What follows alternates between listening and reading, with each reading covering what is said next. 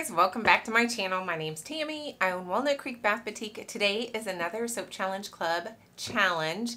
This is June of 2022 and this month's challenge is the wood grain effect. I have done this one time some number of years ago and I think it was okay when I tried it, but it wasn't really great. So I'm kind of excited about having a challenge that I've actually already made the design in the past, although it's been so many years ago I kind of forget how I did it. I'm sure a lot of you are familiar with the wood grain. It's a technique where you flow your soap into your mold in a way that creates this wood grain pattern.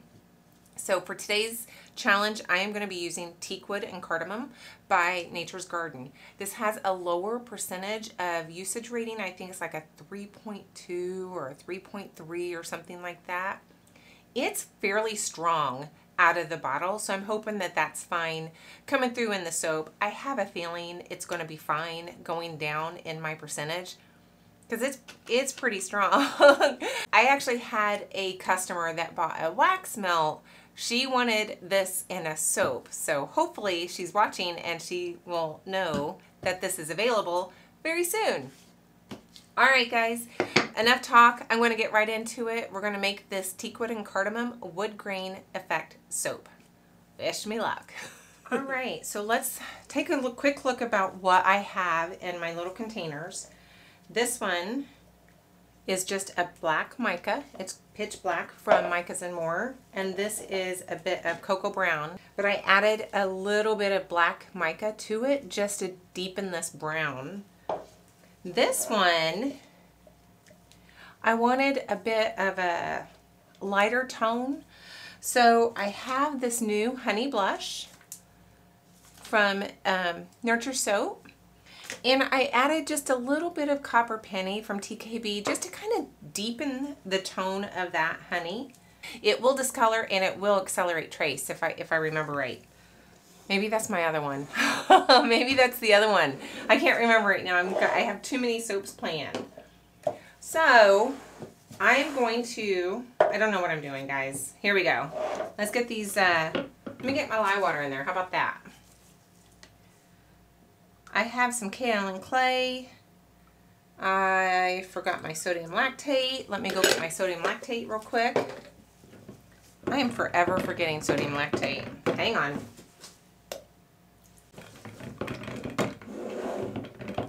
So you do want this batter to stay fairly fluid.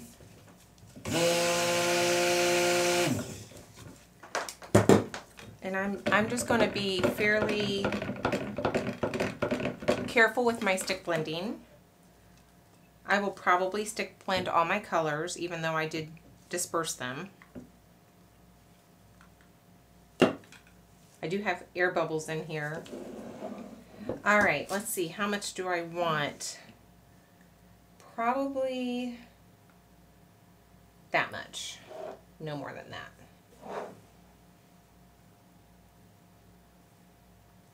Oh crap, I forgot my goat's milk. That's a really nice brown. Just deepening that with just a little bit of that black, because I'm going to make my main batter a light brown.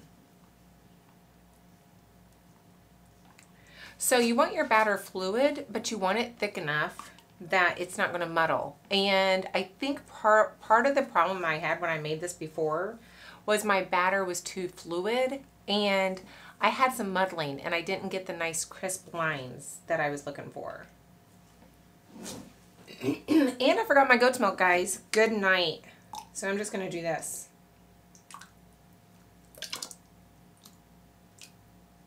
Look how chunky that gets from the freezer.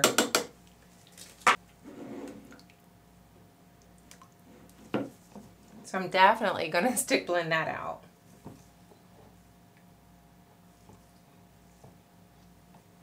I'm trying to use up all my goat's milk that I have right now because I just got a fresh batch in from a friend that now has goats.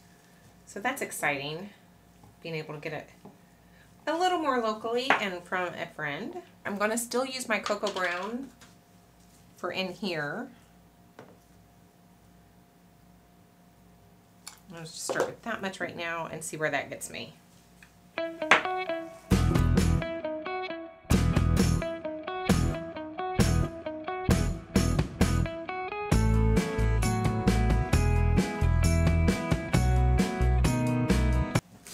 It has been, I've made one soap, guys. The last challenge soap, actually, was the last soap I made. It's been weeks. And this weekend, I'm trying to make all these soaps, and we keep getting busy, and I keep getting pulled away. You know, we ran to town this morning and did a little shopping. It's just like one thing after another. I can't seem to find the time to be down here. But this is Memorial Day weekend, so I have all day. This is Sunday, so I have all day tomorrow. But we have yard work to do. But I am taking off Tuesday, so I'm hoping between tomorrow morning and Tuesday, I will be able to get a lot of this soap done that I've planned out. And I have enough time that if this is a disaster, maybe I could recreate it again.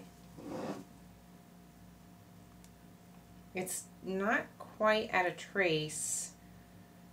I really want it to be at a very thin trace. But let me add my fragrance oil. Good night. Guys, see, I'm all out of sorts. I am going to clean this off because I do have another soap in the works that I need this for. So let me get situated and I will be right back. All right, I'm going to pour a little bit in each one here.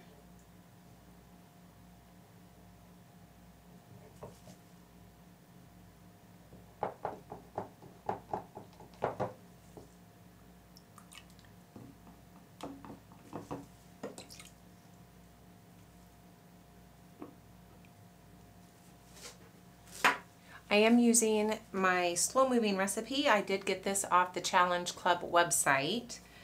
I thought I had my own slow moving recipe, and I realized it just wasn't as slow moving as I thought it was. Go figure. So I started using theirs that they give you, and I really like it.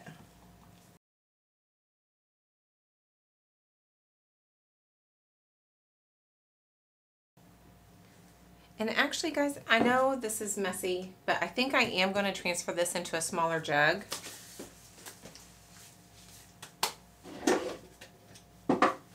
Because I really want to be able to control my colors a little bit. All right, so I am taking my cherry silicone mold and just propping it up here, and a little spot of Vaseline to help hold that up. Well, that didn't work at an angle, did it? All right, I'm just going to be pouring a little, oh, I want it on top, not.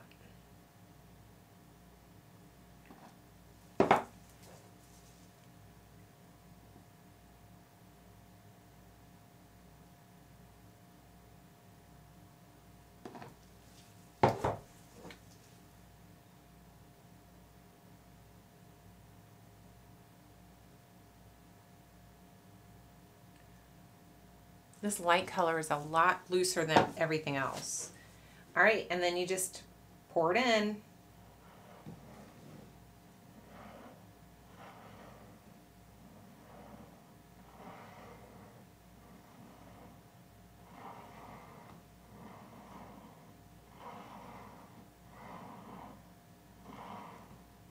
And then every once in a while you can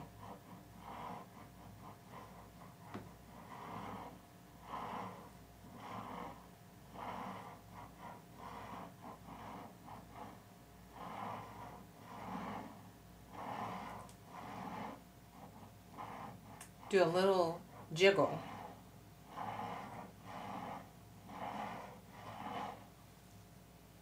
Okay.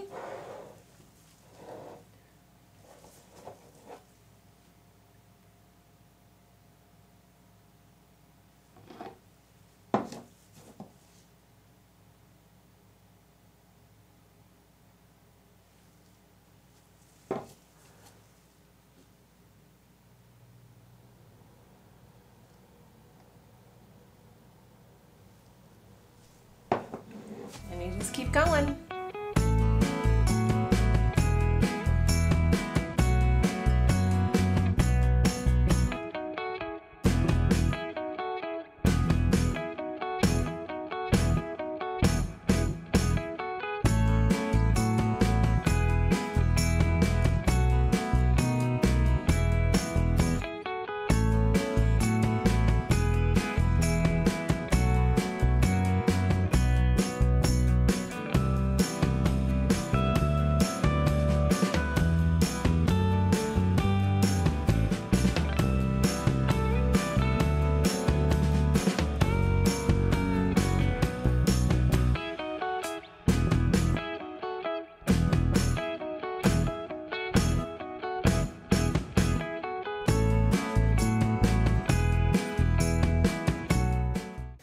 All right, so this is done. Let me clean it up a little bit. This is not the top, so I'm not even gonna mess with this, other than just trying to get it nice and smooth. All right, we'll see. That might be nice, right? I mean, I'm feeling pretty good about it. I felt pretty good about the last month too. So we'll see how this one turns out. Okay guys, let's cut this wood grain, we hope.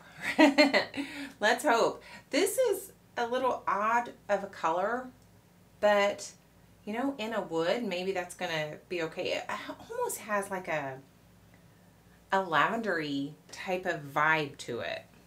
We'll see. I am going to start with cutting off my 1/4 inch here, maybe just a little bit shy of a 1/4. And this is for my 2 end pieces that are samples.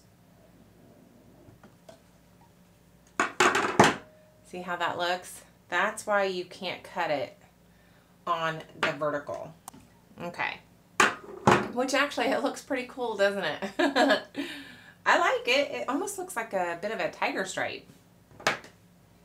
Okay, so now I'm gonna go 3 inches.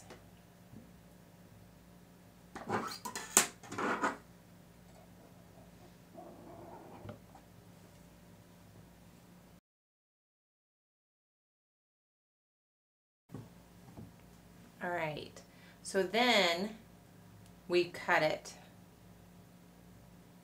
I always get so confused. Did I just screw this up? I think I did. I think we have to cut it this way now, which is 3 inches, yeah? Nope, that's 2.5 inches. What did I do wrong, guys? Maybe we cut it this way?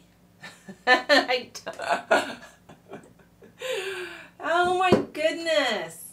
Yeah, that's over 3 inches. That's height. What did I do wrong? Something's wrong. I don't cut it this way because that would be vertical. I have to cut it this way. Yeah. Which I don't know that that's right, but it almost had, that's 3.5 inches. But that's how tall it was. I'm so confused. All right, let's just cut it this way and see what happens. I'm pretty sure this is the right way.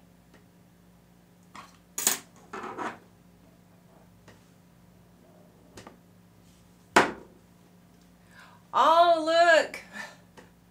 That's pretty cool. I think I'm going to cut them a little bit wider. That is just 1 inch, and that is not a very big bar. So I'm going to do like, this is now almost 2.5, so I'm going to do 1 1/4. Let's cut it in half that way.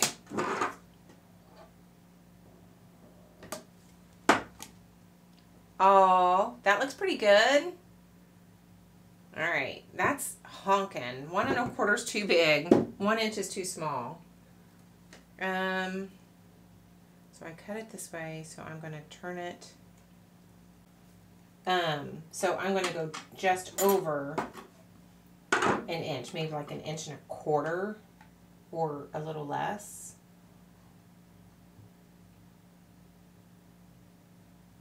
Let's do that.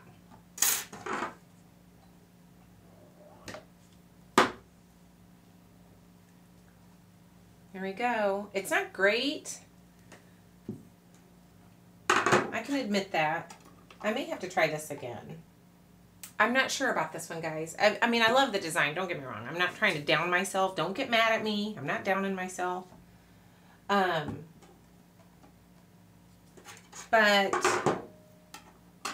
I know there's things I need to improve on. That one's a good one. That looks wood grainy. That's a good one.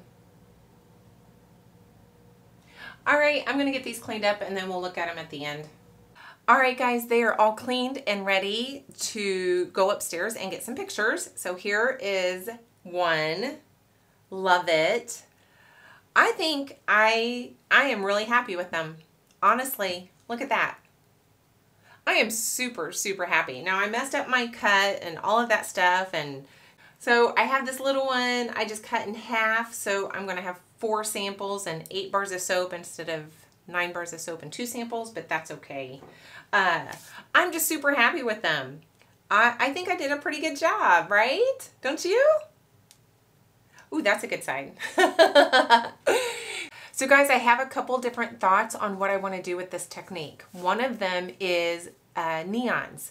I haven't used neons in a long time, and I saw a video this week and I'm thinking, I need to make neon. And I think this is a perfect technique for a neon type of vibe. The other thing I want to do, I think I want to try to create Jupiter. Sometimes my ideas are bigger than my skill set. But I'm thinking that would be really fun to create Jupiter.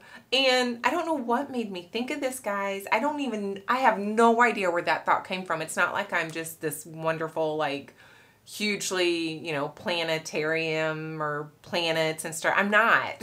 But I just, as soon as I saw something, and Jupiter makes me think of wood grain. So I'm going to try Jupiter. Yeah. So if you're interested in seeing either one of those 2 videos and seeing how both of those ideas are going to turn out, hit that subscribe button and maybe even that notification bell. You'll know when I upload a video. That way it'll be up in your little notification bell thing.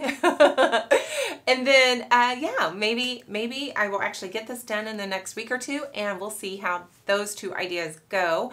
Otherwise, thanks guys so much for watching. I appreciate you so much, and I will see you in the next one. Bye.